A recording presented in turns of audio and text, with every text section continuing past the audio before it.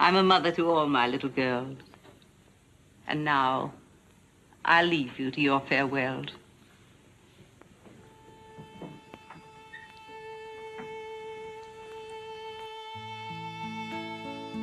My daddy has to go away, but he'll return most any day.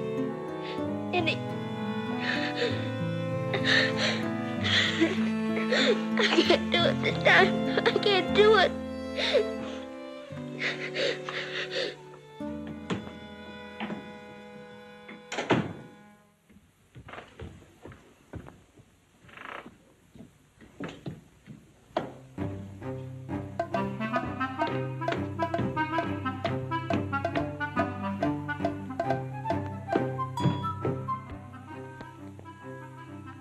We must teach something.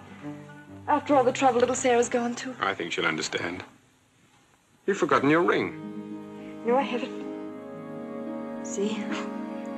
I'm always afraid I'll forget and wear it in front of Miss Minchin. I did yesterday, and fortunately for us, she didn't see it. How I'd love to tell the old girl. Can't do that yet, darling. I know. You sorry you married me?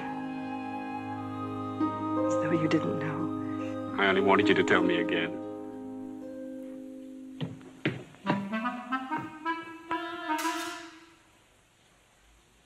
I thought you were having Mr. Hamilton to tea. I am. I mean, I was, but... Who's in that room? Oh, please don't go in there, Miss Minchin.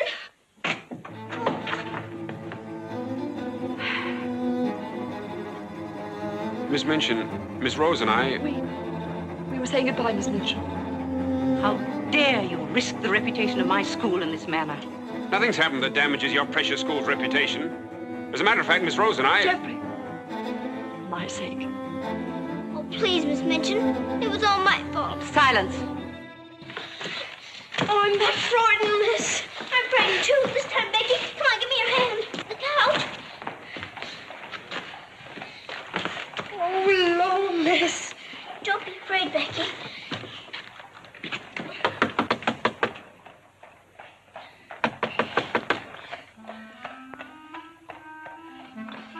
Ah, what game is this, little Missy Sands? May we please go through your house? We're running away from the police. And a very nice game, too. Will you enter? We'd like to very much indeed.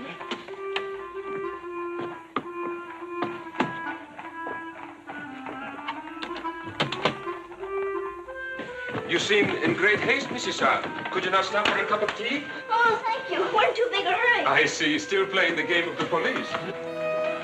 I hope you escaped them safely, Mrs. Sands. Why?